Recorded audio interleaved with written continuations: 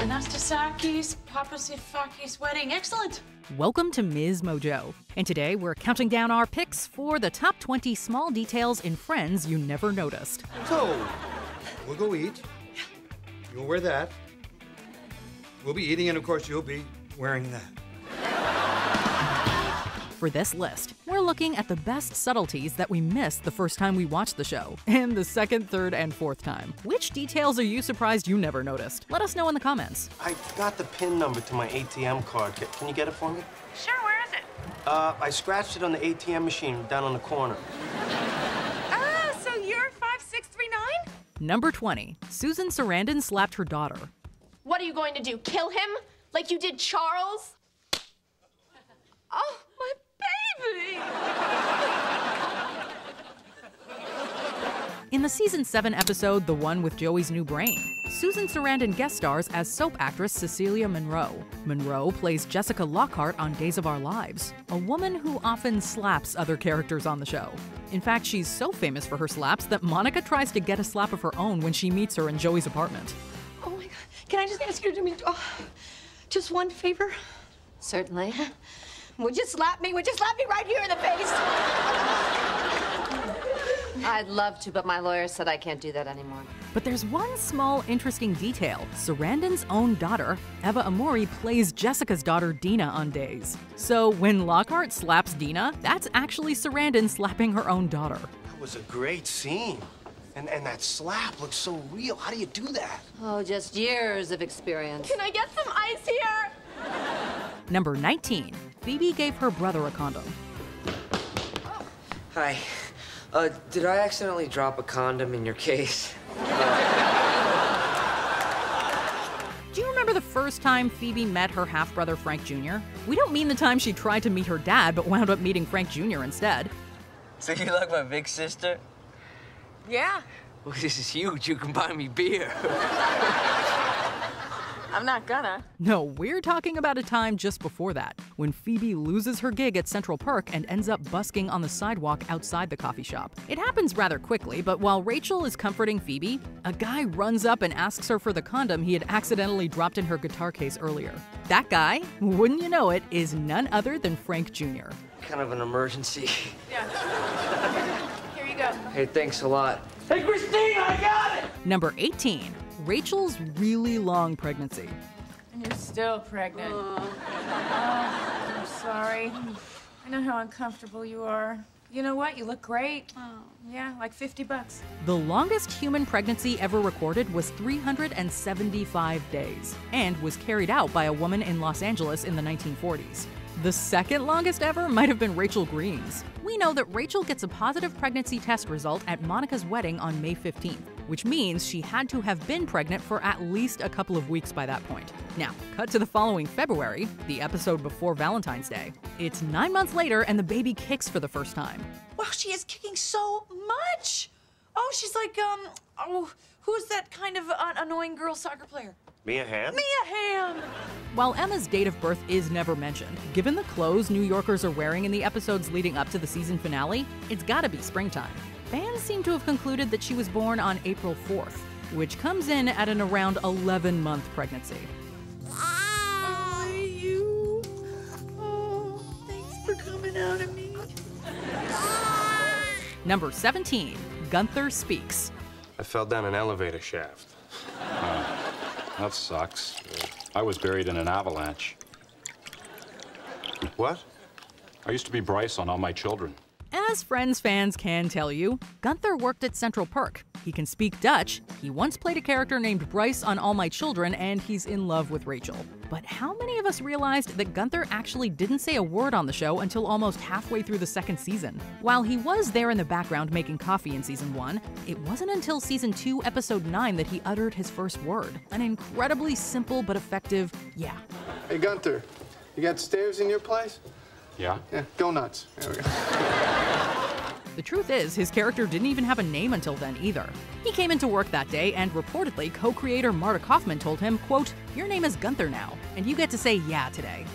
Number 16, Marcel's Restaurant. He's doing it again. Marcel, stop humping the lamp. Stop humping. Now, Marcel, come on. come back. Come here, Marcel. Oh, no, not in my room. While Ross gave up his monkey at the end of season 1, Marcel made a guest appearance in the big season 2 episode, the one after the Super Bowl. In it, Marcel is back in New York, this time as an acting monkey on the set of Outbreak 2, The Virus Takes Manhattan. Well, I tracked down Marcel, and get this. He's healthy, he's happy, and he's right here in New York filming Outbreak 2, The Virus Takes Manhattan. But if you look really closely, that actually isn't the only place Marcel appears in the episode. Okay, well, not the actual monkey, but his name. We were all obviously paying more attention to Julia Roberts flirting with Chandler on their date, but take a second and look at the name of the restaurant on the menus. Number 15, Matthew Perry's dad.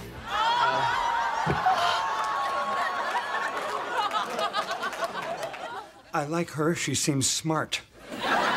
Obviously, if you were a member of the Perry family or a close friend, you would have noticed when Matthew Perry's father made a guest appearance on the show. However, since most of us are not that familiar with the Perry family tree, allow us to fill you in. Matthew Perry's dad, John Bennett Perry, began his acting career in the 1970s, and over the decades has appeared in movies, loads of television shows, and was even the Old Spice sailor in a series of commercials. Come on, wake up to the freshness of the open sea with Old Spice.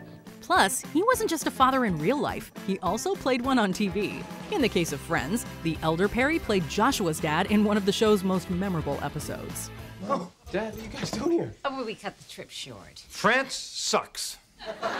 Number 14, Chandler and Monica's house was a famous movie house. Thank you for letting us see the house again. And thank you for explaining to us what escrow means.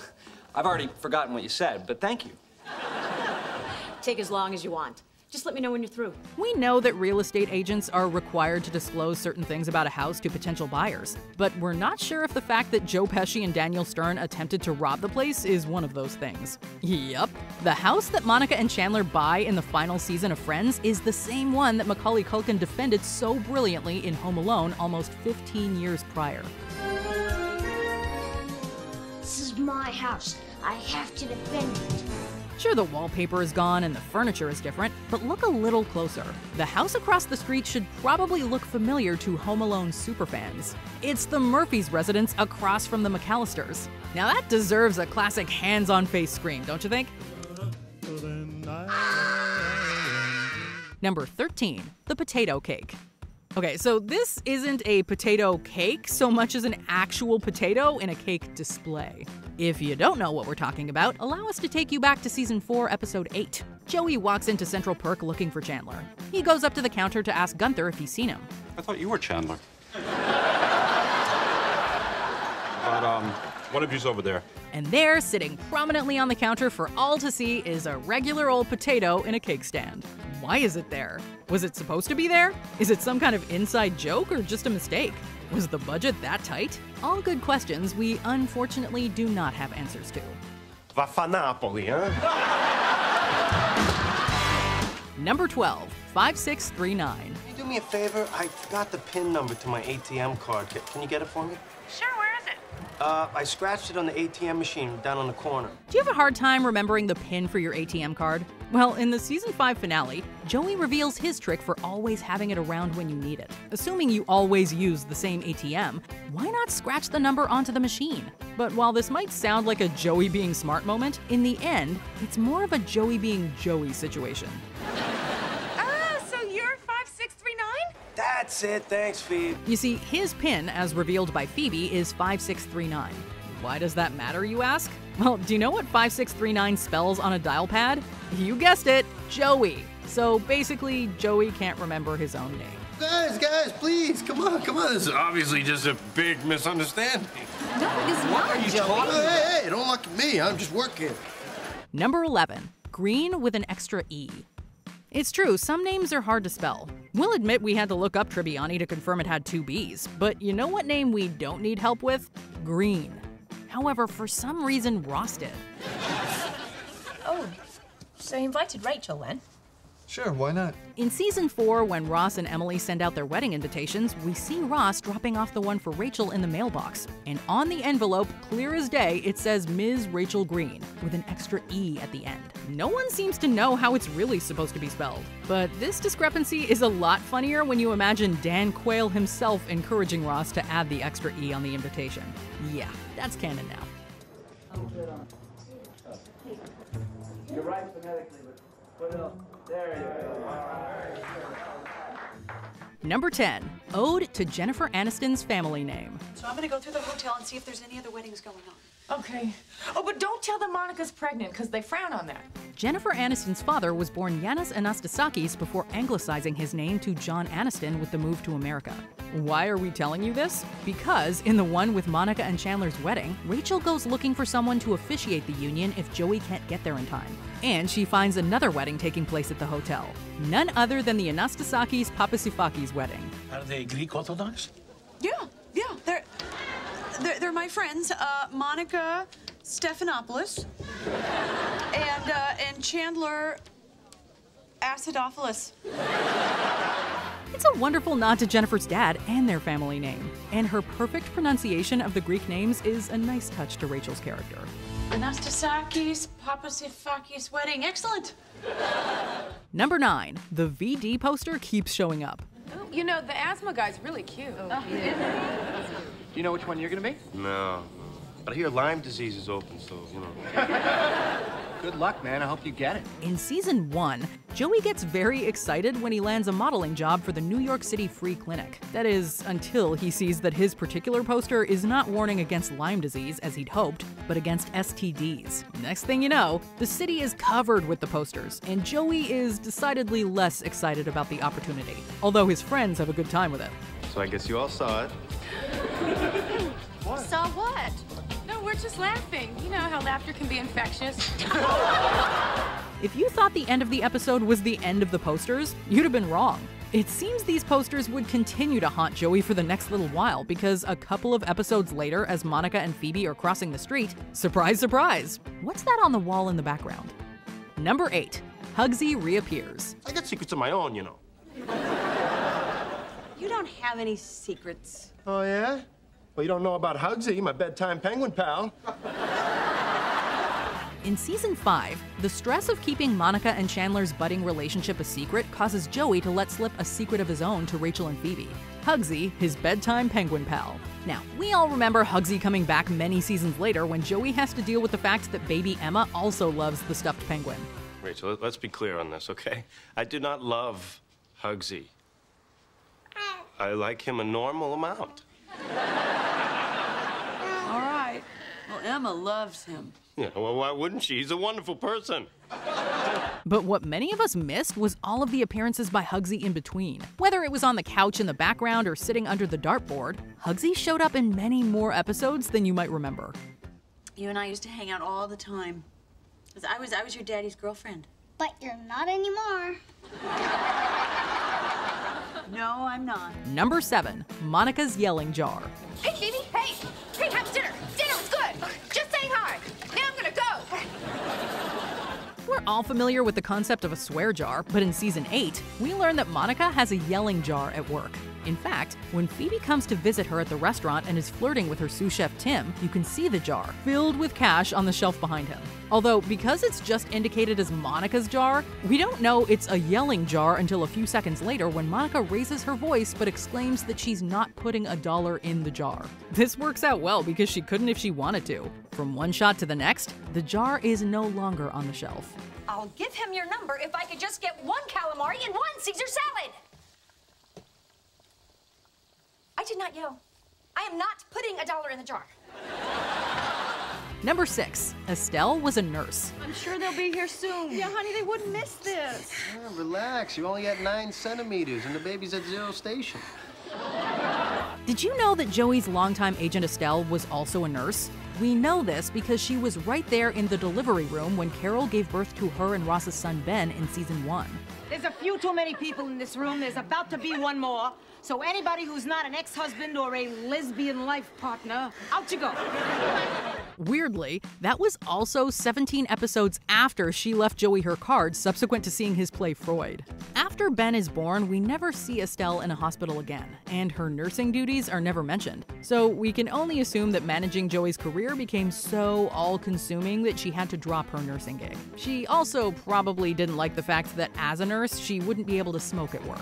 I'm just gonna put in a call here, and we'll find out what's going on and straighten it out. Yeah, hi. Lori, please. Number 5, Monica's towels. All right, Monica categorizes her towels. How many categories are there? During the lightning round of the apartment bet trivia game, Joey and Chandler are asked about the number of categories Monica has for her towels. In the heat of the moment, they can only think of 4, but Joey takes a flyer and correctly blurts out 11. Everyday use, fancy, guest, fancy guest. 2 seconds. 11? 11, unbelievable. 11 is correct.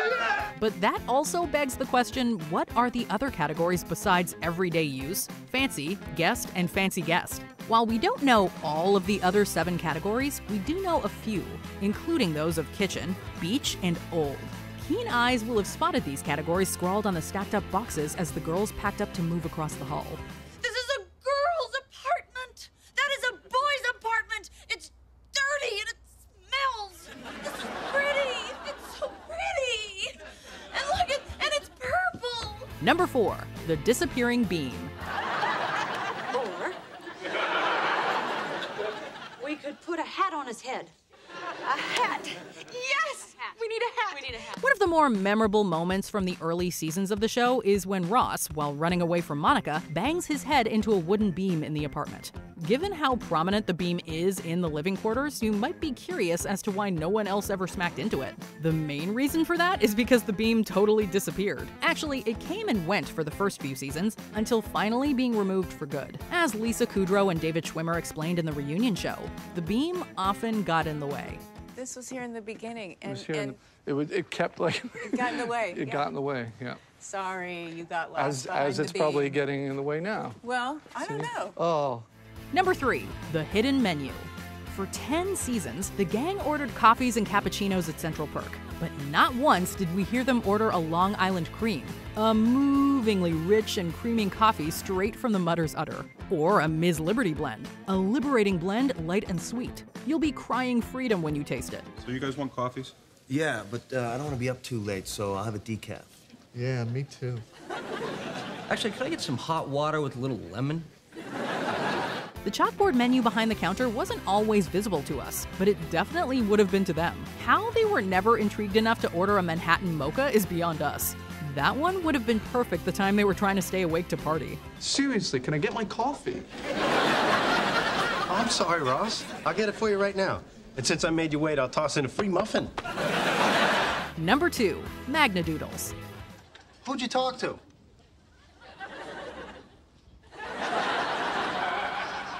Never mind. You mean you didn't get it from this? With so much going on, it's sometimes easy to miss the various Magnadoodle notes and drawings in the background. But given how they change and how fun some of them are, it's worth working the pause button a few times. The Magnadoodle first appeared in the guy's apartment in season 3 and featured a pretty generic shopping list and a Joey call your dad note. But going forward, there were all kinds of different doodles, from the thank you note from the robbers to another one bites the dust for Ross's bachelor party. There was also the doodle of a flag planted atop a mountain during the finale, indicating they had reached the summit. What's the matter? I need to say goodbye to the table first. I understand.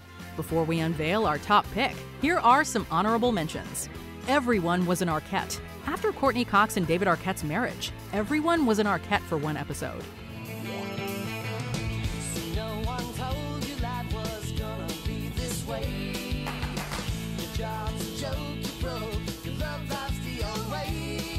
Condom balloons. Somehow, Joey using condoms for balloons is not the weirdest thing he's done. Dude, this isn't funny. What am I gonna do? I go to sleep last night, everything's cool. I wake up this morning, the stripper's gone and the ring is gone. You slept with the stripper? Of course.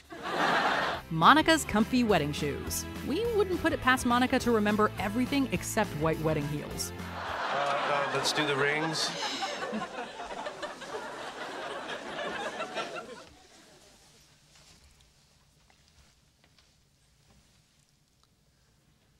Apartment numbers changed. Number 5 changed to 20 early on in the series. Thank you. Thank you so much. We'll talk later. Yeah. I got the ticket. I got the ticket. 5 hours from now. Shoot, shoot, shoot. Oh, you must stop shooting. Before we continue, be sure to subscribe to our channel and ring the bell to get notified about our latest videos. You have the option to be notified for occasional videos or all of them. If you're on your phone, make sure you go into your settings and switch on notifications.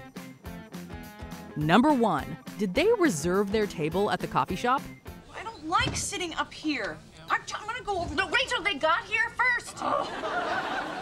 Do you ever wonder how the gang always got the best table in Central Park?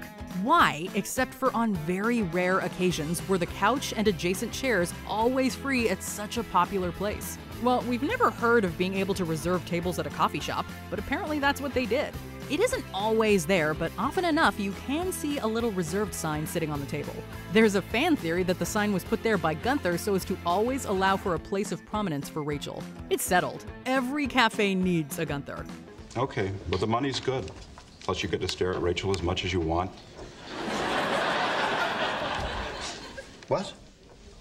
Flexible hours. Do you agree with our picks? Check out this other recent clip from MsMojo. And be sure to subscribe and ring the bell to be notified about our latest videos.